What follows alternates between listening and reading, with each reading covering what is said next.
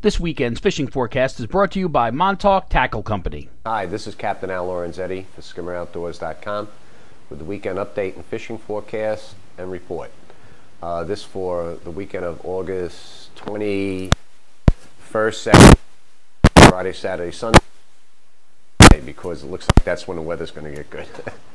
Let's see, inshore, not a lot different to report. A lot of bottom fishing is very good.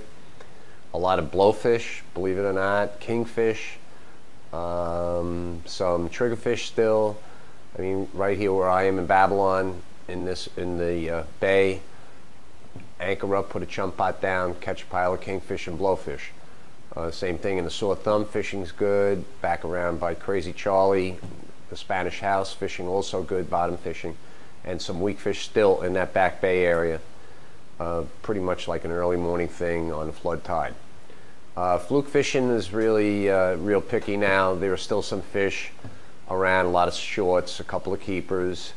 The best fishing I've heard is in deeper water now, 80 feet, 80, 90 feet, both east and west of the inlet. So you got to search around when you can get decent weather. The wind's been blowing a lot, so now we're getting into September. We're well into September, a lot of wind, changing directions, north then south, whatever, so you got to play the weather conditions. So, you know, thinking about that, moving to offshore, it looks like it's going to blow on Saturday.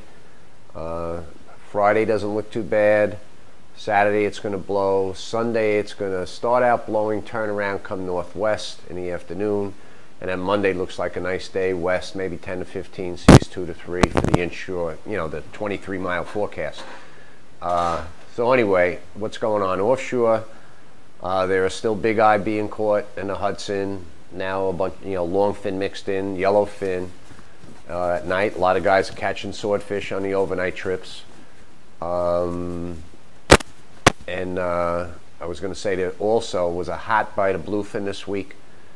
One guy on the troll and some behind the draggers had like 30 bluefin in the 60 to 75 pound class, and you know, when they're around there's always some bigger ones as well. So that's in that like magic triangle, you know, the Coimbra to the Bacardi, Coimbra, Virginia, Bacardi, mark those three, draw a triangle, you know, in that zone, kind of maybe where they were. I don't know the exact position, but it was definitely an inshore bite. I heard one fella 38 miles from the inlet, another one 45. So I can't put you on a fish. Get in that area, search around, get on a troll, you know, check out the draggers and so forth. But I think, you know, when we can get out there in the ocean, I think it's going to be a bluefin bite, and I think it's going to be excellent. I think you're going to see those bluefin come inshore. Right now, the bunker schools along the South Shore are just massive, from Shinnecock all the way down to Brooklyn. There's nothing but bunker schools all along.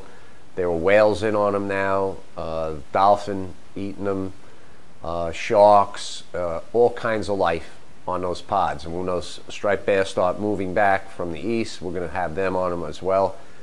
This past week I heard of a couple of fish definitely caught on the pods. Smaller stuff, mid 20-pound range fish, but that maybe start to happen here any day.